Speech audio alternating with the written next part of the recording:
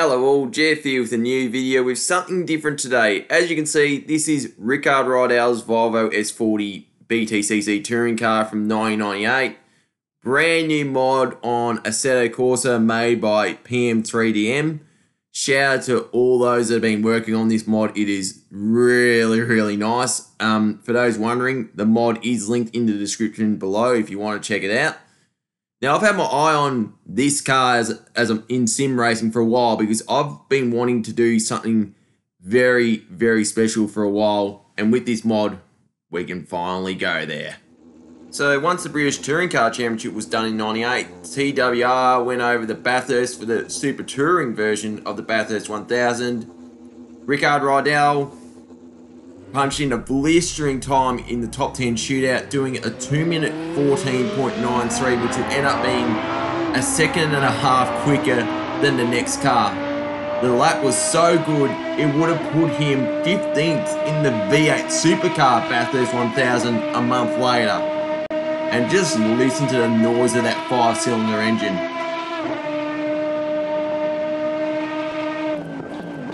Today, I'm going to try and beat that 2-minute 14.93 time with the S40 at Bathurst.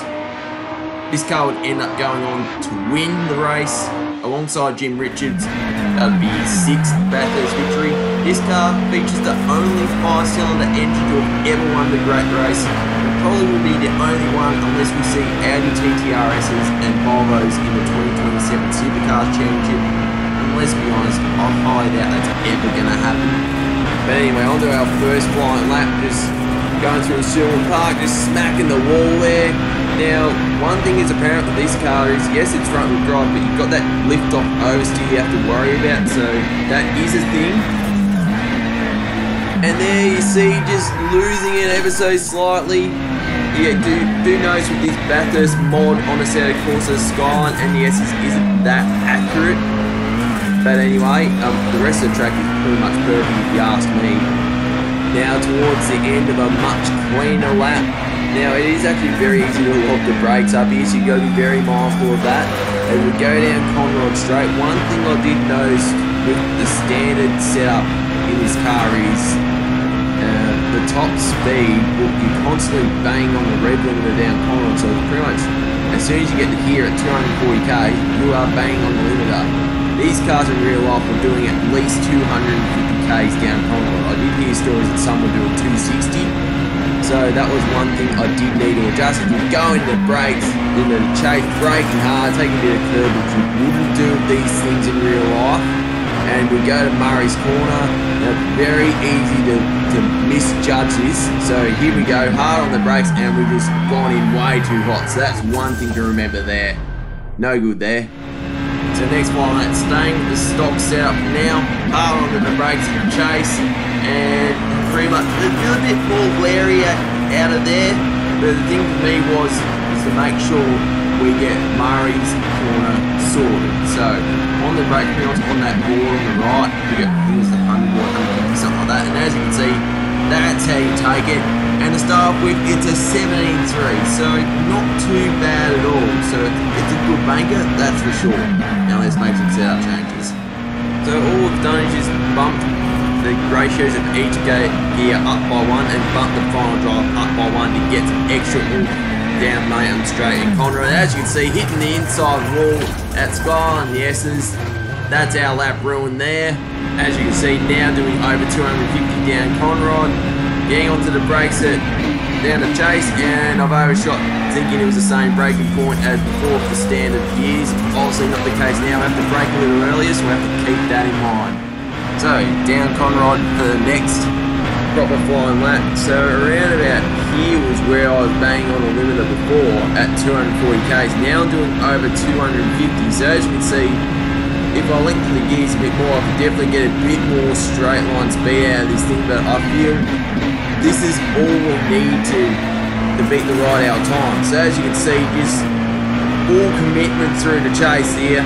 So as we go over the bridge, under the bridge, and braking hard at that braking point on the right into Murray's Corner. Yes, we get that done. Right, a little bit of curb, shouldn't hurt too much, and we've done a 15.1.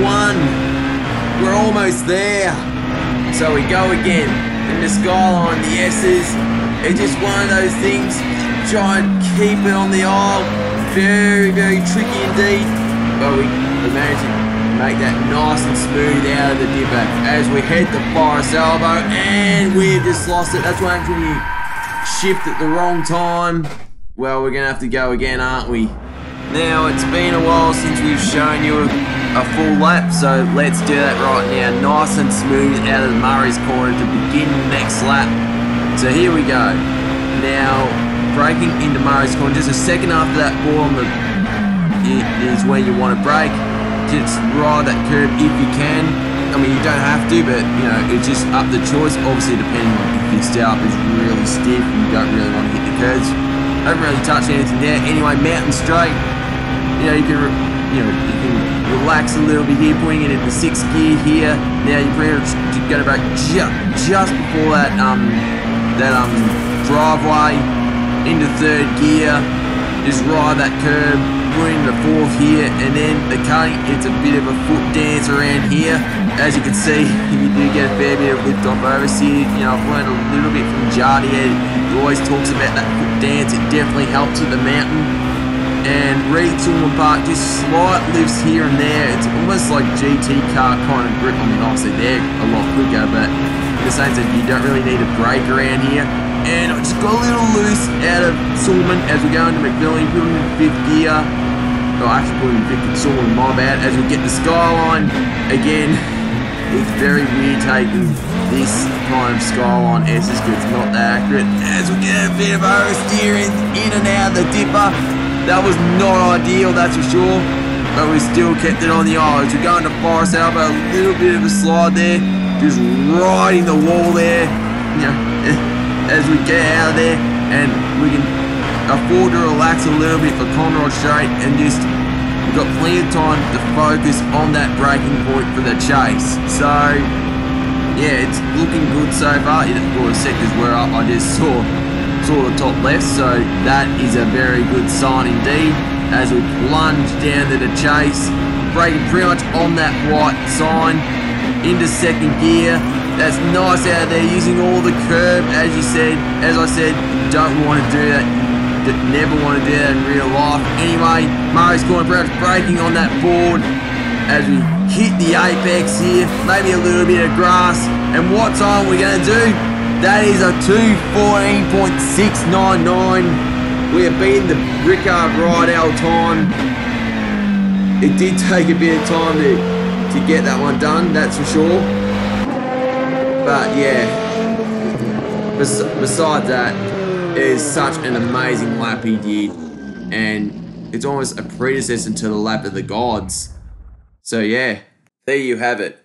I will leave you with a TV camera replay of the lap with no talking.